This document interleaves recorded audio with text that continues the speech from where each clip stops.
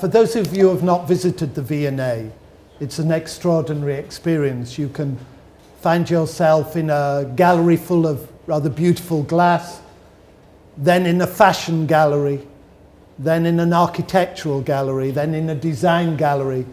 You can find yourself in the Chinese section and then wander into the Iranian section.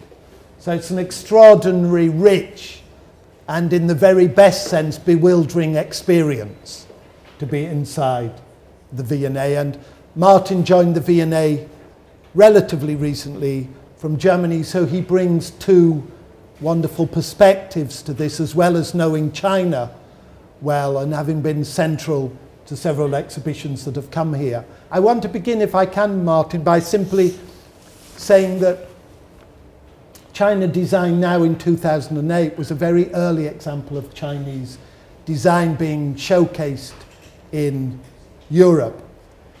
What do you think will be the V&A's continuing interest in China? Well, the V&A was from the beginning, from mid-19th century till today, always interested in history, but also the contemporary making, the creative part of different societies around the globe. And so there's a major interest in China. I mean, there was always a major interest in China. So it's just, how to say that, part of the V&A concept, the V&A program, the V&A idea. And showcasing the creative industries in China right now, I think it's extremely important with all those changes, economical changes, political changes, changes of taste and design and so on. So we will continue with this dialogue. Neil MacGregor used the notion that porcelain is a language.